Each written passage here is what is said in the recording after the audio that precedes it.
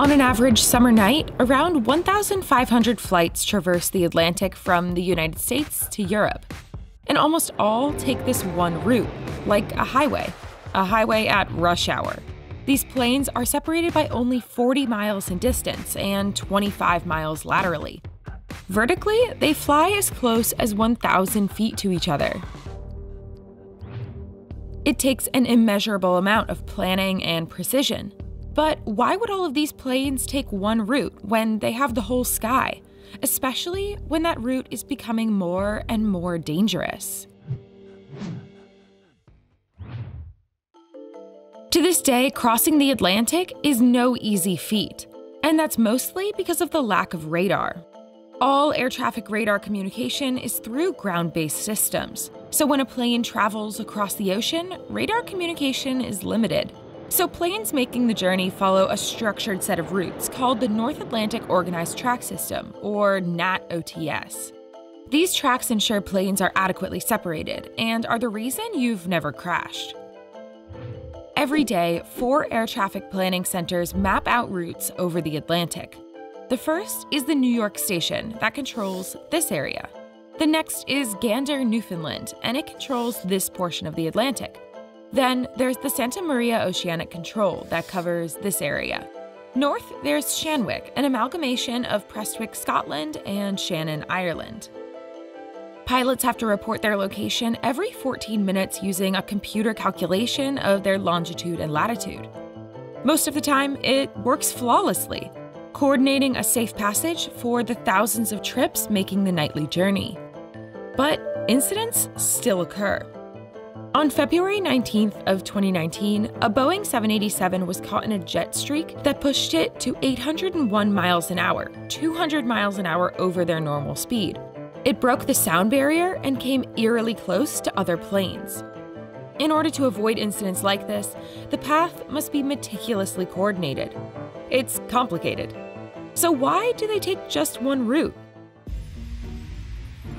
It's actually because of a Japanese meteorologist in the 1920s. His name was Wasaburo Uishi, and between 1923 and 1925, he completed almost 1,300 observations of fierce high-altitude winds. So when he announced that he had discovered a high-altitude river of air in the sky, he was pretty much ignored outside of Japan. That was a big mistake.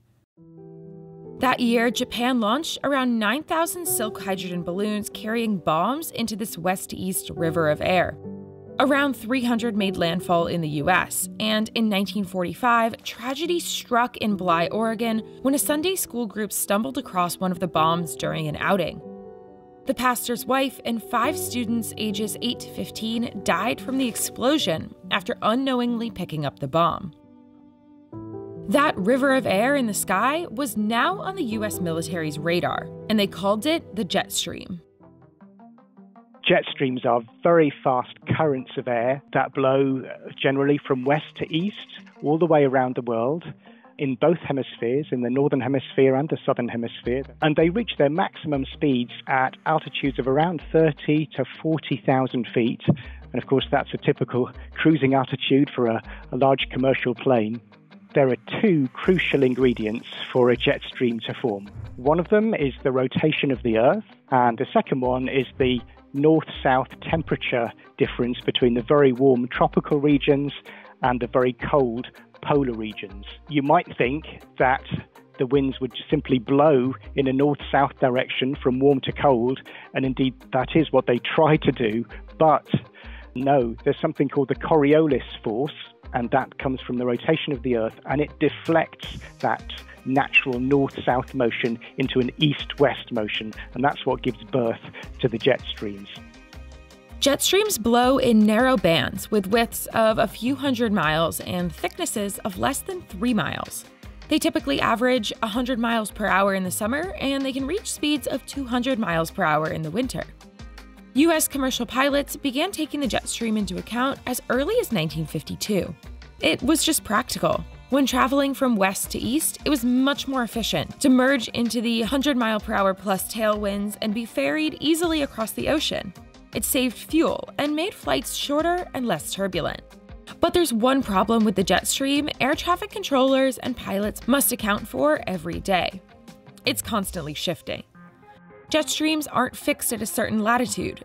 They meander from north to south, depending on the time of year and the position of the sun. Every morning at 7 a.m. Eastern Standard Time, NATS has to find it on their satellites and report the course to pilots. They outline the day's flights, requests for preferred routes, and cruising altitudes. This system has worked well since the 50s, when it was put into place, but that isn't to say that it'll keep working well. That's because there's a big problem looming on the horizon. Several passengers suffered broken bones. Clear air turbulence strikes without warning. Scientists at the University of Reading published a study in 2019 that revealed significant changes in the jet stream between 1979 and 2017. They observed large increases in vertical shear over the North Atlantic. Vertical wind shear is simply the fact that the higher up you go in the atmosphere, the windier it gets. But there's this other kind of turbulence that doesn't have any visual signature. You can't see it from the cockpit. Even the radar, the weather radar, can't pick up this clear air turbulence. So it's particularly hazardous, and it's caused by vertical wind shear. So as the wind shear gets stronger because of climate change, we expect a lot more turbulence as well. The team calls it one of the single largest anthropogenic changes to have occurred since satellite observations began. But what's causing this gigantic change? If you guessed climate change, bingo. Highly fluctuating temperatures due to carbon emissions are to blame. And if we assume that countries do not take drastic action to fix the climate crisis, the amount of severe turbulence is expected to double or triple by 2050 to 2080. So this is not a hypothetical future change from climate model simulations that people might have some doubts over. This has already happened since I was born, and that's quite sobering for me, in the late 70s. The consequences won't just be increased turbulence-related injuries like we're seeing right now. Remember when I said that the jet stream was basically a highway with a ton of traffic? With 1,500 planes a day, 40 miles horizontally apart, 25 laterally, and 1,000 vertically? That's fine when the highway's working, but not if that highway turns into the Tacoma Narrows Bridge.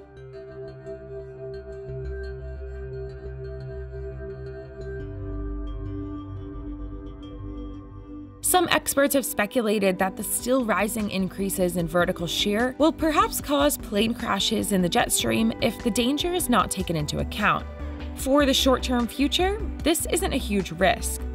But as we get closer to the conditions that the University of Reading team predicts, it may significantly affect how the oceanic control centers plan flights. Even though the amount of flights have been significantly decreased due to coronavirus travel restrictions, this is an issue that won't be going away in the next 30 to 50 years. It may even affect how many flights there are and their prices. One thing is for sure, flying across the Atlantic is going to become an even more bumpy ride. What do you think of the increased turbulence in the jet stream? Let us know in the comments, make sure you like this video, click subscribe, and don't forget to ring the bell for post notifications. We'll see you next time!